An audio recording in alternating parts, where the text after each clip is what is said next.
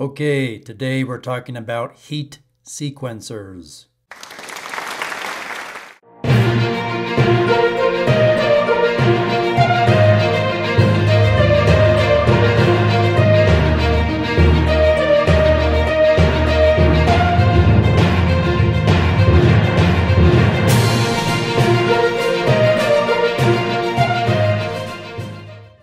So specifically, here's a heat sequencer we will be using in this demonstration today. It's a White Rogers 24A34-4 double pole single throw, on time 30 to 90 seconds, off time 1 to 30 seconds. Now there's many different styles and types of heat sequencers. Here's just sort of an overview of the different styles for different applications.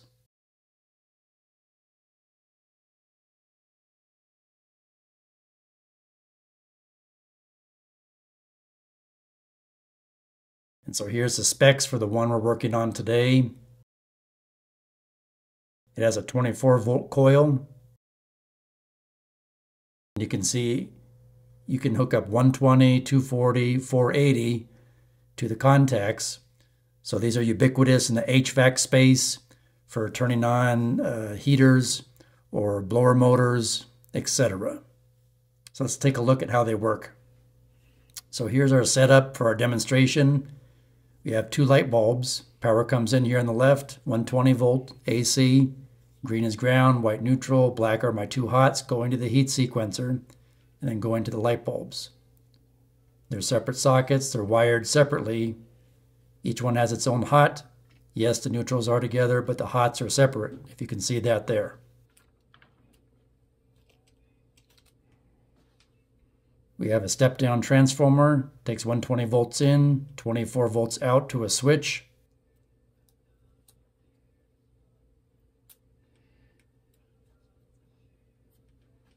You can see the 24 volts attached to the coil on the heat sequencer.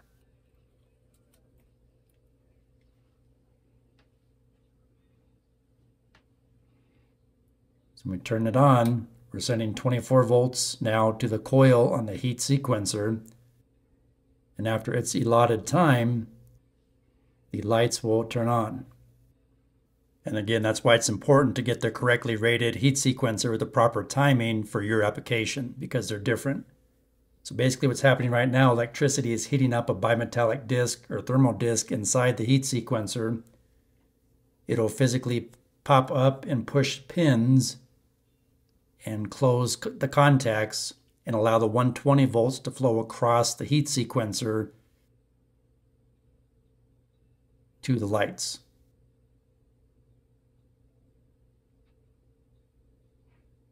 So you have to wait for that designated period of time for that heat sequencer to heat up that thermal disc inside of it. And it'll deform, push the pins up into the contacts, and close the contacts. And conversely, when you shut the power off and you take power away from the coil, it's not going to shut off immediately. It has to cool down, those pins will come down, and the contacts will open. So the light should pop on. There we go.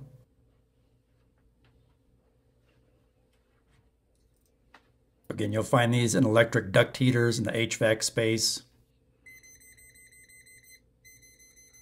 Just checking, you can see we do have 120 volts going in and out of our heater sequencer.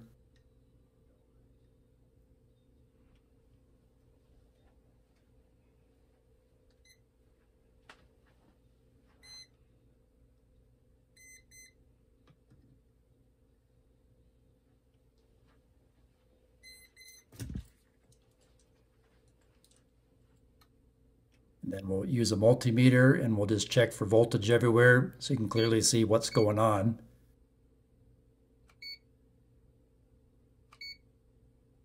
Set it to AC. Volts.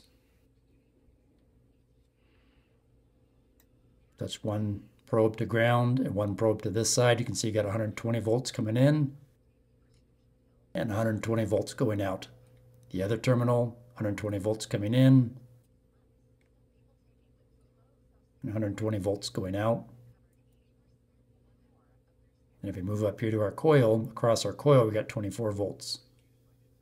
Again, 24 volts here at the step-down transformer.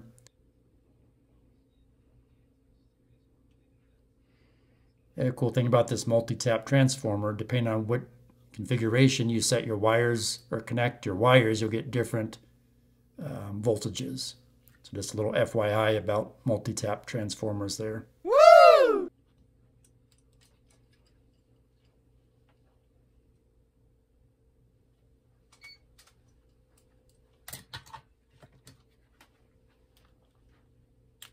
And then we'll check for the heat with a heat gun so you can see what I'm talking about, that it's heating up. 80, 90 degrees, almost 100 degrees. Now we'll turn it off. You see we've turned off the heat sequencer coil. You can see the lights are still on. So again, we're waiting for that thermo disc inside the sequencer to cool down. And there you go.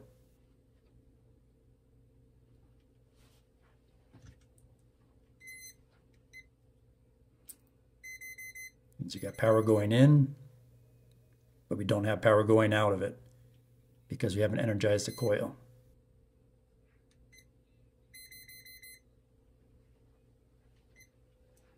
So just to clarify, let's grab our multimeter, take another voltage reading. So see here, the coil is de-energized. And from ground to each of our incoming hot wires, you can see we got 120 volts, but nothing coming out of it. Now let's grab our heat gun, take another reading. See it's 100, 92, 93, 87. You can see it's cooling down more and more. Now let's go ahead and remove one of these wires. Now when we energize the coil on the heat sequencer, only one light bulb should turn on. Let me plug it back in.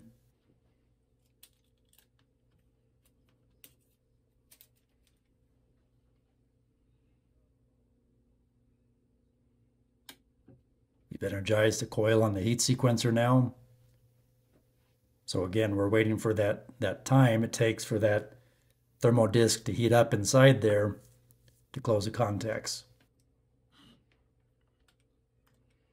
We're checking with our meter from ground. So we got 120 volts coming in, but nothing coming out yet because it hasn't heated that thermo disc up enough.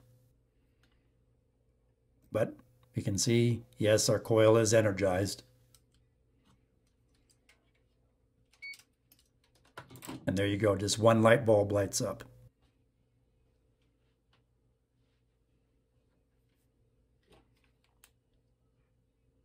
Our temp gun, you can see we're getting 95, 97.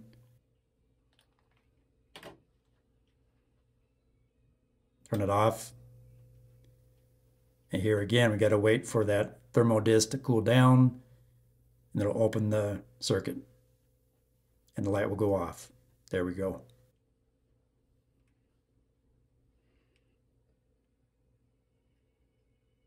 So I'll plug that wire back in. I'll take the other wire off.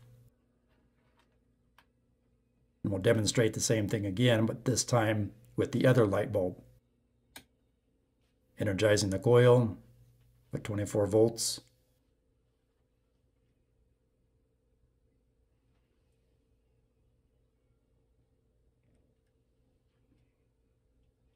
Here again, we're waiting for it to heat up. And the bulb should pop on. There you go. We'll take some voltage readings here.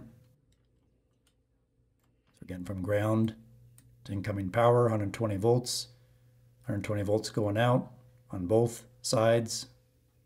Even that terminal we're not using still has 120 volts. We just don't have that wire hooked up. So I hope this short demonstration clarifies how a heat sequencer works and why it's important to make sure when you replace one to get the properly rated one for your application. I hope this information helps you.